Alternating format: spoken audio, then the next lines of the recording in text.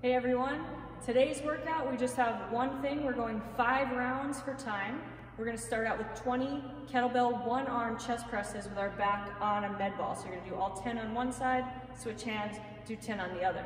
Okay, then we're going to go to a barbell undergrip row. So palms are going to be facing away from you on the row.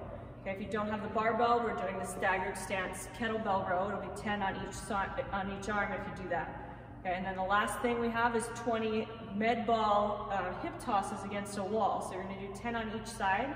If you don't have a wall that you can throw the med ball against safely without denting the wall, you can just do Russian twists. Okay, so that's our workout today. Have fun. We'll see you tomorrow.